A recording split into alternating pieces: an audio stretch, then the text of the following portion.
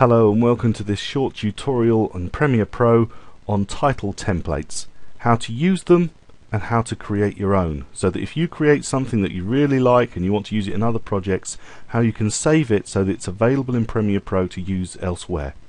So the first thing we need to do is create a title.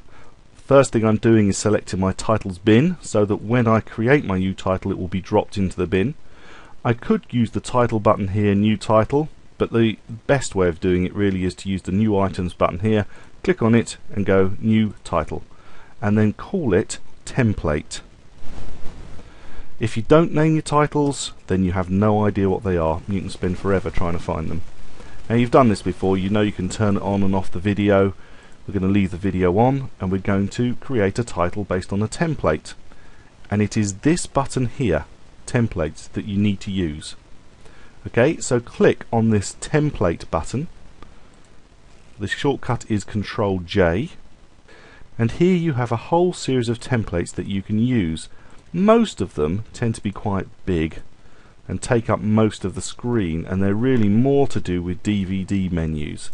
You've got a whole series of them. The ones that will interest us are the upper thirds and the lower thirds. Now what do I mean by that? So let's open the upper thirds and click on the first one. Basically it's saying at the upper third of the screen it's got a title. There's only 3 of them. Putting a little title, something at the upper third. Now we tend not to use upper thirds a great deal, we tend to use lower thirds a lot more, and you will notice when you open lower thirds and click on the first one there are a lot more lower thirds than there are upper thirds. And to quickly view them all, rather than having to laboriously click through them, you click on one and push your down and up arrows to quickly scroll through the whole series of titles until you find one that you quite like, and then you can use that as a template that you can adjust. Let's go with that one. It's got a heading and a subheading. Let's just click OK, and it puts it straight onto my screen. Now I can select the background element, I can select the subheading, I can select the heading, but I can also select, as you see, I can select the beveled bit, or the shape layer underneath the heading. So you need to be a little bit careful that you are selecting the bit that you mean to select. So if I select the heading text and double click it, I can highlight that text and I can call it Otley Shevin, and I can then also select the subheading, double click on that, it's highlighted it for me, which is nice. I can type Yorkshire, UK. Now that doesn't quite line up. Right, so we select our arrow tool from the tools palette up here, and we can move our Yorkshire UK out so it's just this side of this title safe line. And then we can also pick Otley Shevin and we can shift it over a bit until it's in about the right place. If you don't get it 100% in the right place, what you can do is you can select that Otley Shevin text, holding my shift key to select the text behind so that they're both selected, and then the align is up and I can actually align those two together. This is just aligning this shape layer underneath in this box so that they are aligned. And then if you're unhappy with the alignment, you can select the layer you want to move. So let's choose the text in this case, and I can use my up and down arrows. I'm moving that down with my down arrow so it looks a little bit better. And of course you can also choose the text, and you can select the text and you can change the font.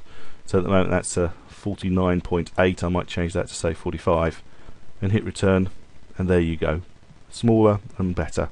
And then to apply it to my project, close off the dialog box, take my title, drag it to my timeline, and there it is, Otley Shevin, Yorkshire UK. So that's how you can use a title template. But what if I've already created a title that I like and I want to be able to use as a template in other future projects? Say I'm doing a series of programs and they all require the same type of title the whole way through. Well, firstly let's delete this one. Let's select it and hit the delete key and get rid of it. And then we have my Otley Shevin title that I created earlier that we're going to say is a template, or we want to use as a template. So there it is, and say I'm going to do a whole series on Otley Shevin and I want them all to use this similar template all the way through. How do I do that? How do I save it as one of those templates? Simple. You can either double click it in the timeline or you can double click it here in the project panel, doesn't matter which. Double click to open, and now the title is open and I can choose that template button again. So click on the templates button and then you will notice over here that there is a flyout menu. Click on the flyout menu, and the first option is import current title as template. Click on that, name it, I'm going to leave it as Otley Shevin and click OK, and then under this little box at the top, user templates, Otley Shevin has been created. And we can click on it and see a preview of it. Now if I want to use this in any other project, I can save this project, shut this project down, and then I can open another project entirely, open up my titler, and there Otley Shevin will be to be able to drag in and use exactly how I like. So that's it. That's how you use title templates, and that's how you can save your own title templates to use in other projects at other times. My name's Andrew Davis, and I hope you found this useful. Thanks for watching. Bye bye.